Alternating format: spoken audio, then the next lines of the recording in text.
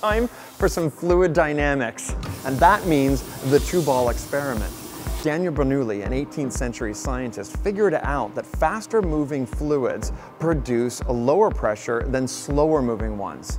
We can demonstrate this by passing a high-speed jet of air between these two balls.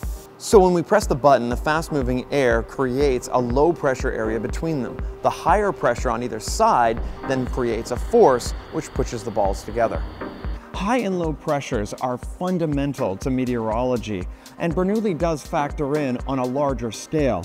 So when Weather Network meteorologists are talking about troughs and ridges, this is what they mean. Low-pressure trough, high-pressure ridge. At the Weather Network, we're looking for the low-pressure systems because those are most closely associated with storms.